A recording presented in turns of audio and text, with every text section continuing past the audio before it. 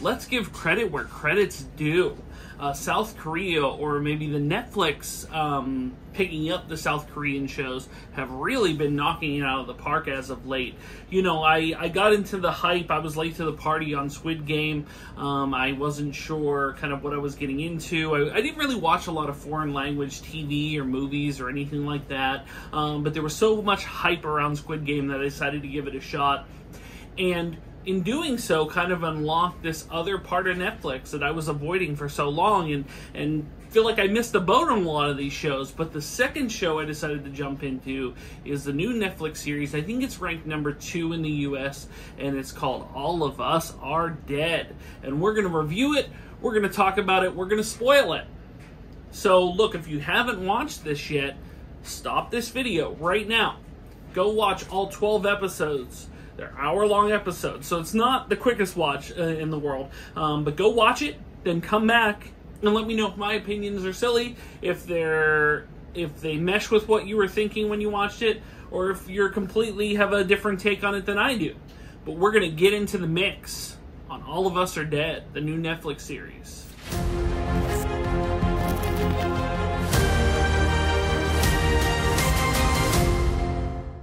Okay. All of Us Are Dead. South Korean show, zombie apocalypse show. I know. It's not like it hasn't been done before. In fact, it's been done to death. But I'll tell you what I like about this show. This show did some things that really, are things that haven't, at least in what I've seen, haven't really been done in the previous zombie shows. Now, a couple things out of the way. One, I am a Romero purist. As a Pittsburgh kid, slow-moving zombies are my jam. It's silly to think... I don't like the fast-moving zombies genre, and this show is definitely fast-moving zombies. So already there's something there. In fact, I think there can be an evolution or a hybrid of the two, whereas zombies, right when they turn, should be able to operate like humans do. They can run, they can, as fast as their legs can carry them. But as the wear and tear of a zombie moves on, they eventually turn into the slow, plodding thing. And no one's ever really explored that. Obviously, there's deterioration that occurs, as you get beyond the years. But the idea is that zombies have human frailties, obviously beyond their never-ending quest for food, namely humans, and I guess some animals too, as we've seen in other ones, but they have the same frailties as a human. They are, if you stab them in the head, shoot them in the head, obviously if you shoot them in the limbs or anything, it doesn't do anything, but at the same time, arms can fall off, legs can fall off, and things like that. So you have to kind of decide whether you're okay with fast-moving zombies. I'm okay with it. It's just I'm a purist as someone who likes slow-moving. So you have to kind of check that in initially. Now, watching these shows, there's 2 different ways to watch them, I guess. You can watch them on Netflix with English dubs, or you can watch them as Korean language with English subtitles. So I do watch it with the English dubs. The acting, the English actors, and I get that they're not getting like the, and I'm sure there's something lost in translation between Korean to English, but there's definitely a dialogue barrier at times. I don't feel it takes away enough from the show for my enjoyment, and in fact I like kind of the cheesy American dialogue, and maybe that's just me. Maybe people watch it in Korean. I've grown very partial to the English dubs over there, even though I think the acting, the voice acting, I will say the English voice acting is overly, dramatic, at times, it just seems like they're, it's not the greatest, but I feel like for some reason I just adapt to that show. I respond to it better, I guess, than watching something in a foreign language and just reading my way through it. To each its own. You know, you might have an opinion. You might want to watch it in just the regular language with the English subtitles, and that's fine. I feel it doesn't take away from mine. Now, the one thing I will say that this show does, that it seems that no other zombie show or movie or thing that I can remember does, or at least they flesh it out, whereas other ones touch on it, is they get into two things. They get into the origins of the reason why the virus occurred, and, you know, there's a very real, as someone who's had kids or someone who remembers days in school, you know, of dealing with friends that went through this and other things that went through this. And look, I said we're getting into spoilers. This is not a spoiler-free review, but basically the whole hook of this is this guy was a science teacher, and he developed a virus.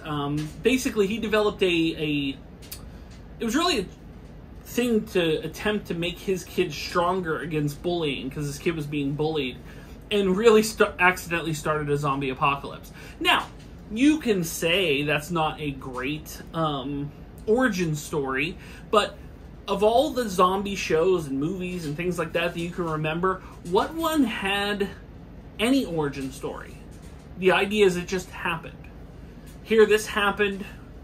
Someone was infected and this happened. I remember big hype around Fear the Walking Dead, where they're like, we're taking you from the first person that was infected and we're showing you how it all started. Yeah, except for they never showed how that first person was infected. Just that person woke up infected. Like, they never explained it well enough, and they never gave a reason why this occurred. This at least is a reason why this occurred. Now, I'm sure that other people have stumbled upon viruses before, so this is not out of the realm of possibility that this occurred, but obviously the dude got in over his head. But the other thing that I liked that the show did, beyond the origin story, was it touched on, most zombie little things have a central setting, and this show certainly does. The central setting is a high school, and our central characters, for the most part, are high school kids of different backgrounds, you know, different, you know, just kind of coming together to unite against this thing. But the cool thing that I like that this show did is that it went from the initial inception of a zombie apocalypse and followed it to almost not really the conclusion of it, but followed it from the initial inception to the central setting, being the school, to the outside world and how the outside world dealt with this situation, you know, going into just touching on things like religion and economics, you know, the stock market crash because there was a major catastrophe, and,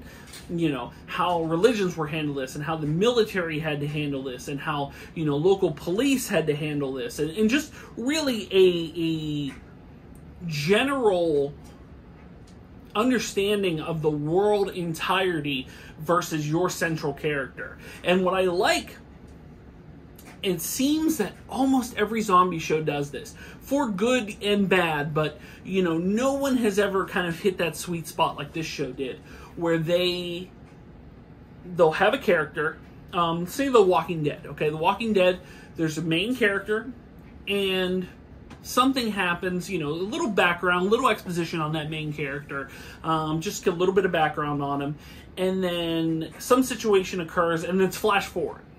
And they'll flash forward weeks. And so it'll be like the origin of the zombie apocalypse. Maybe you'll get a little tease, like the remake of Dawn of the Dead, or even the original Dawn of the Dead, kind of gave you a tease on how society is starting to break down. And in the remake of Dawn of the Dead did it one better, where it's showing how it's happening in like a neighborhood. And Fear the Walking Dead also did that neighborhood aspect, but never a society as a whole that I felt this show did, that no other show did, is where they actually showed all parts of society breaking down in like a city. So they show the beginning of it, and then there's like a flash forward that, you know, and this is not this show, this is most zombie shows. They'll show a flash forward into like, here's where we're at currently.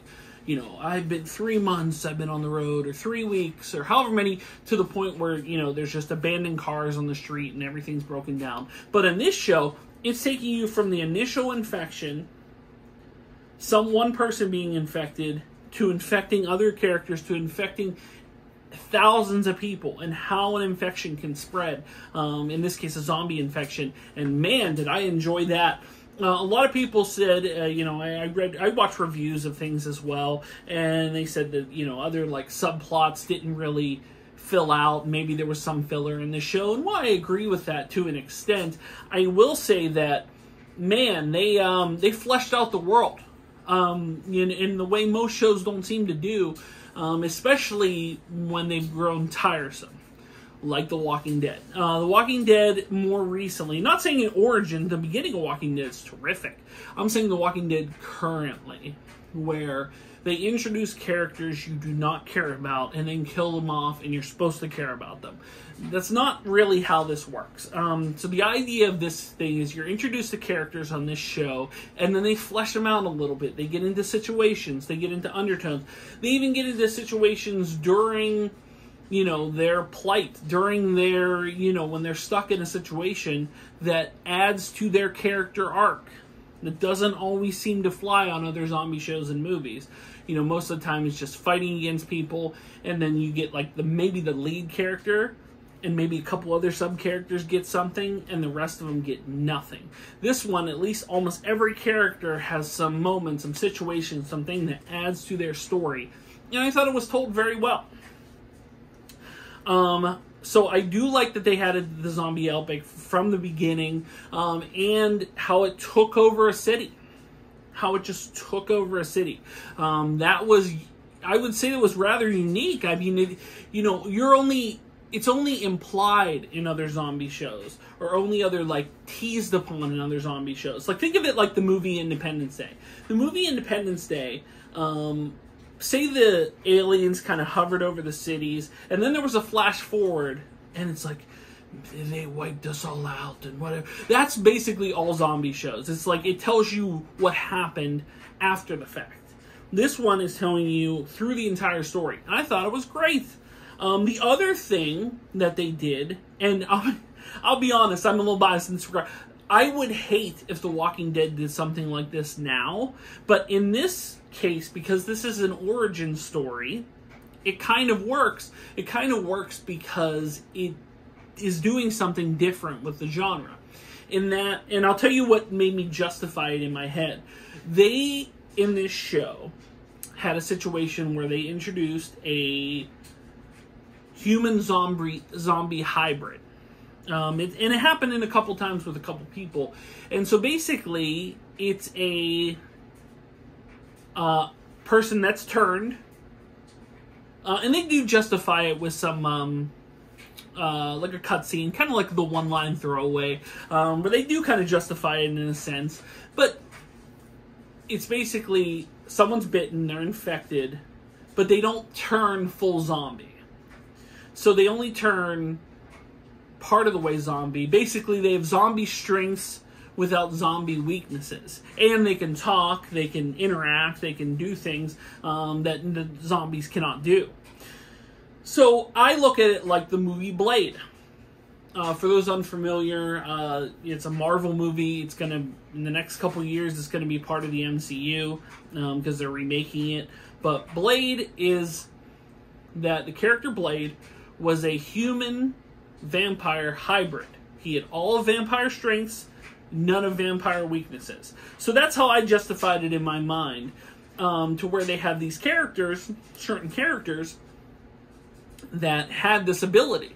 Now, the cool thing about these characters that had this ability is that it seems that every time you attempted to kill them, they'd get right up and move along. And what made me, it almost made me think, like, what are the limitations of the human body? Like, how much could one, it's not like a Terminator, it's not like a metal machine, it's just a human. They have frailties as well. Obviously, there was some way to heal, but they never really, the one thing they never delved too deep on is just that they could heal, but never truly how they did heal, and what, because it seems like they didn't heal completely. They always were kind of jacked up, like, in one case, this guy threw the bully kid. The bully kid is the one that actually became this like Blade level zombie. And in several instances, he got thrown out of the school through a window, through the roof. So you're falling, say, 5 stories or 10 stories, and he wakes up and he's jacked up, or he gets something in the eye and he's jacked up. His eye never heals, and his body never truly heals. Like, he's still kind of jacked up, but it heals enough that he can like function. So that I would like to see that fleshed out a bit more. But I was intrigued by the new take. Like I said, if The Walking Dead did this now, having not shown it for how many 100 seasons like it's been on, it would be irritating. But the fact that this occurred in an origin story, I can somewhat get behind it, especially because it's something kind of fresh in the zombie genre. So here's the thing with this compared to, say, like a Walking Dead. Early seasons on, there's not really a character like a Rick Grimes character who you just got behind from the jump. Obviously, there are characters that are great characters, and there are characters that are characters you love to hate.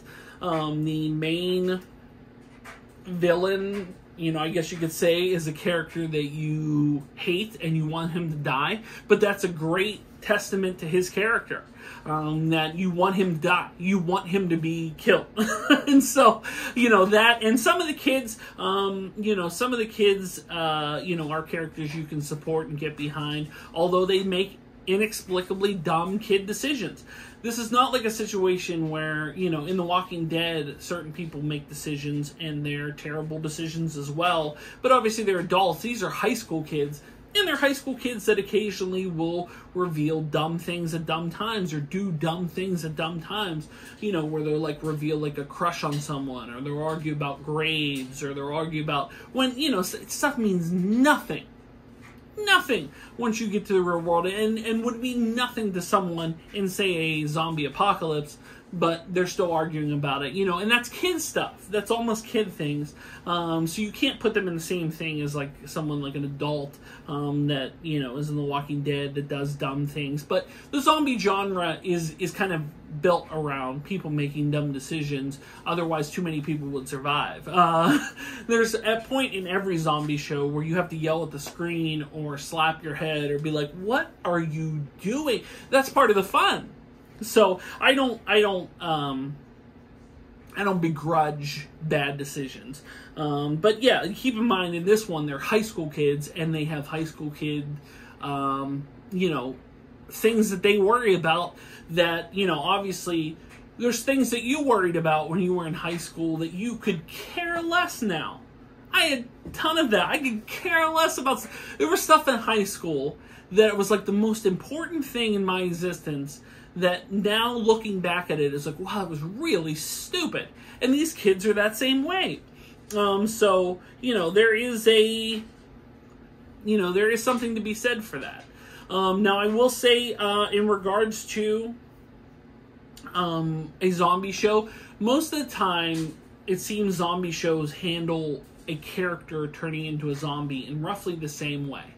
Is that character gets bit, they're either trying to hide it or whatever, but when they start turning, like they're in a situation where there's like a bunch of zombies around them, the zombies kind of turn around and they shamble away, and you go like, oh, that character's turning now. Or you see the character die and then they like reanimate.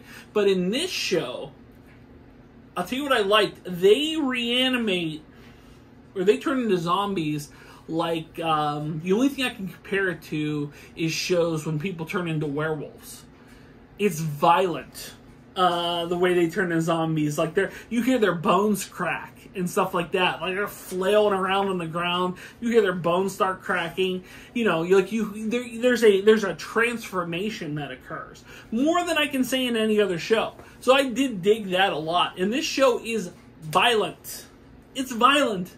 I mean, people are getting, almost every episode, you're getting, there's a lot of blood, there's a lot of gore, there's a lot of swearing, actually. But that's, it's an MA-rated show, and it's great. I thought it was great.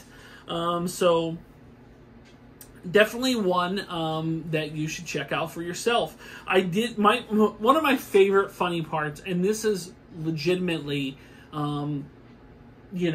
This would absolutely happen if there was something that occurred. Let's say, in this world we live in 2022, who knows what the hell's going to happen, to be honest with you. But let's just say, let's have fun with me for a second. It's 2022, and there occurs a zombie apocalypse. What's the first thing that someone would do? And they addressed it in this show. That's right, of course. They had a guy that's a YouTuber with a following go into the infected area and live stream to get views because he wanted to see the zombies firsthand. Absolutely someone would do that. Would I do that? No, I'm not that. This is a hobby for me as a YouTuber, but kudos to the person that would do that, because guaranteed someone would do that. But it was interesting, it was funny, it made me laugh. Then there are elements of the show that will make you laugh, like there's just subtle little things here or there, and like I said, in between the inexplicable decisions and the hopelessness and just kind of the mixed bag, there are weird moments of people saying something silly or doing something silly that makes you laugh. I enjoyed it. Like I said, I enjoyed the whole hook of it. But you have to keep in mind, when everybody seems to be like, oh, these kids, they made these decisions and they made a lot of stupid decisions. They made certain decisions that I wouldn't have come up with. Like, one of the coolest things that I saw that I don't remember seeing on any other show or whatever is they did a situation, and they did it a couple different times, one better than the other, mainly when they were in the gym closer to the end, where they had a mobile barricade. They had this thing on wheels that they could go around, and it blocked the zombies off to get to a door. Interesting. Unique take. Like I said, I don't remember seeing anything like that. Obviously, when people have access to vehicles and cars and things like that, they can do things, a horse, they can do things differently. But if you're stuck in like a gym or you're stuck inside somewhere and you have a mobile barricade that you can like use to stop them or at the same time get out, I thought that was a unique take. And what I will say is that because it was in a high school, that these kids didn't have access to, say, like a cache of weapons or machetes or anything. They're using everything they can to throw at these people. Obviously they end up running into a situation where they had an archery team, and those people had bows with never-ending supply of bows among them, and that's fine. But most of the time, they're just throwing like books. They're throwing whatever they can at some of these people sometimes, just whatever they can get, sharpen into a stick or throw it off a wall or whatever. But man, like I said, I enjoyed an interesting, different take at the zombie genre. But like I said, there are times when the tropes are the tropes.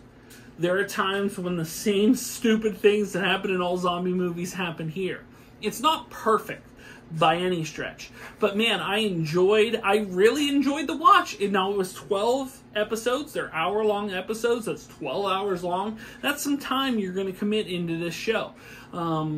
Does it need 12 episodes? Not necessarily, but I do appreciate the world that they placed it into. I do appreciate, like I said, some of the subplots were kind of left off and never really like followed up on. Some of them were. Were they all done in unique, special ways? No. Were they all done in ways that were satisfying? No. But I enjoyed what they were trying to do. I enjoyed the hook of the outside world.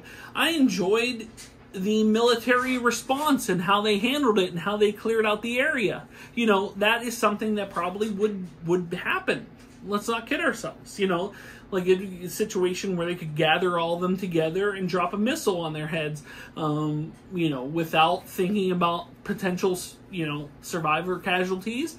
So I'm all for it. They kind of did a small hook into a season 2. I would be interested in that. But as for All of Us Are Dead season 1, if it is just a season 1, it's worth your time. It is worth your effort. I give it 4 out of 5 stars. I thought it was really, really good. I suggest you watch it if you haven't. And if you haven't watched it and you've sat here and watched me ruin some of it for you, I teased around some certain, I didn't kind of spoil everything, but definitely check it out and let me know your thoughts on it. Leave a comment down below and let me know your thoughts on this show, whether you watched it, whether you didn't watch it, whether this, me talking about it convinced you to watch it, even though I spoiled certain elements for you. But guys, thank you so much for watching. If you are new here, make sure to like, share, and subscribe. Like to support me on Patreon like John Bailey did. You can do so. Link is in the description below. If you'd like to buy a t-shirt, a Tomwashere t-shirt, you can do so at Spreadshirt, as well as links to my eBay store, Facebook page, Instagram, Clubhouse, and Pennsylvania Autograph Collectors Association. Links are in the description below. Guys, thank you so much for watching. Do you have a show that you want me to review? Leave a message down in the comments below and let me know your thoughts on All of Us Are Dead. Would you watch a season 2? Did you get through season 1? I would love to have your feedback. Let me know. But guys, thank you so much for watching. And until the next video, we will see you soon. But until then, bye everyone.